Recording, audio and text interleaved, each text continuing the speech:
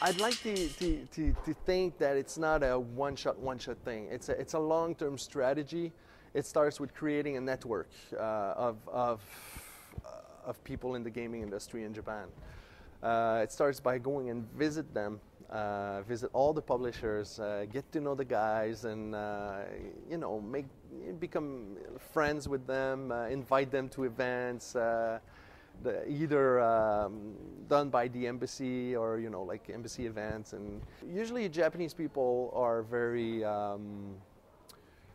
they're very keen on having foreign friends and foreign contacts. It's not that's not the issue, but you have to make it a meaningful relationship. It cannot just be exchange business cards and call once in a while. It has to be something that's developed over time, and it has to mature, and you have to build trust. The trade commissioners at the embassy in Japan do that. They establish that network, and they create the relationship with the Japanese business contacts.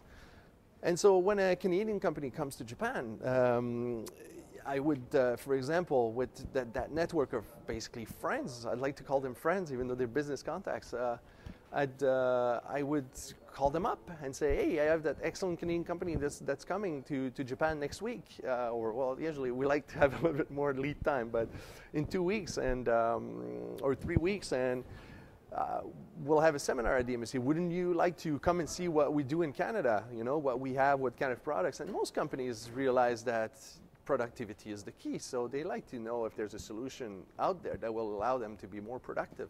The fact that we spend so much time working on that network, having that network of people that trust us and that know that if we say, I have something good to show you, they'll come because they trust you. So I think we save a lot of time and money to Canadian companies that are interested in coming to Japan and develop a network, because instead of coming and having to knock at each door one after the other, they come and then they meet all our network, the network that we have spent years working on. Basically, they get access to it like on the first day that they're in Tokyo.